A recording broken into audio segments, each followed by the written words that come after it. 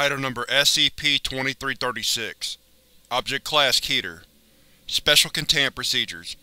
The Foundation maintains a network of observation satellites to monitor and report the emergence of any Howard-Stross gateways that are formed other than through normal Foundation activities. If such a gateway is formed, Mobile Task Force Tau-16 is to be dispatched. Consult Document 2336-N for details of engagement protocols for the Type 1 and Type 2 entities that typically arrive through such a gateway. Note: see Supplemental Containment Procedures in Addendum 1 below. Description: SCP-2336 is a sequence of phonemes not known to correspond to any meaning in any living or known extinct language. Document 2336-A contains a representation of SCP-2336 in the International Phonetic Alphabet. The vocal articulation of this phoneme sequence by a human subject has been experimentally demonstrated to result in the formation of a Howard-Stross gateway, normally having a duration of 2 to 11 seconds. The formation of such a gateway frequently results in the arrival of a Type 1 or Type 2 tartarean entity, designated an instance of SCP-2336-A. Although instances of SCP-2336-A are frequently hostile, through trial and error the Foundation has developed a reliable protocol for containing them, communicating with them, documenting their characteristics, and most recently, controlling them and applying their capabilities towards research purposes and other useful activities. An excerpt of the Containment and Processing Log for instances of SCP-2336-A follows. Designation, Description, Application: SCP-2336-A1 Non-sapient hexapod, mass approximately 1800 kg, emits slime composed of high concentrations of sulfur and phosphorus. Milked for chemical compounds for research and industrial use. SCP-2336-A8 Non-sapient tetrapod with body plan superficially resembling a rhinoceros.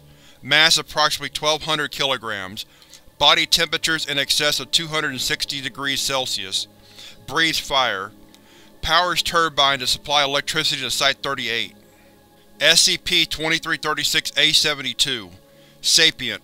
Invisible. Body plan assumed to be bipedal and winged. Capable of communicating in Classic Arabic. During interviews, claims to be composed of smokeless flame of fire, capable of levitating.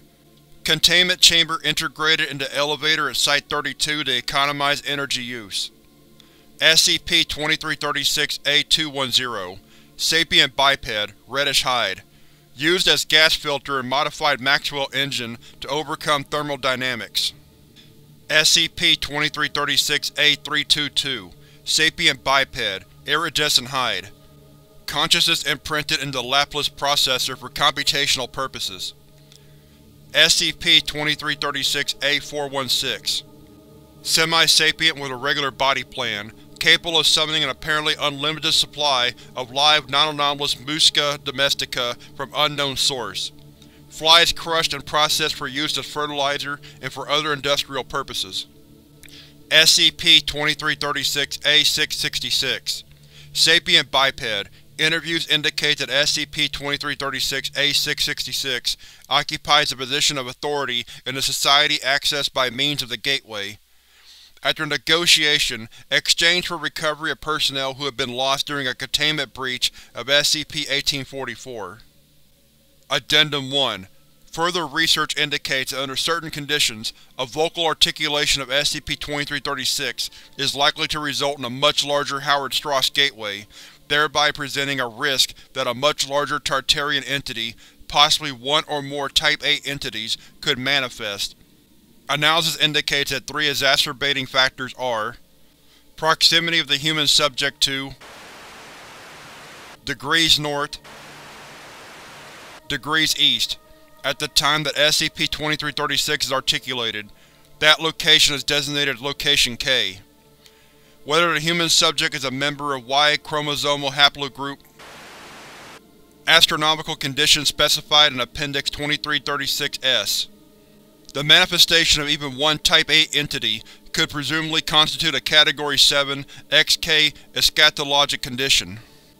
To mitigate risk, Supplemental containment procedures have been adopted in order to lessen the risk that SCP-2336 could be articulated under conditions when one or more of the risk factors are present. Access to Location K has been restricted by placing a landfill at the site.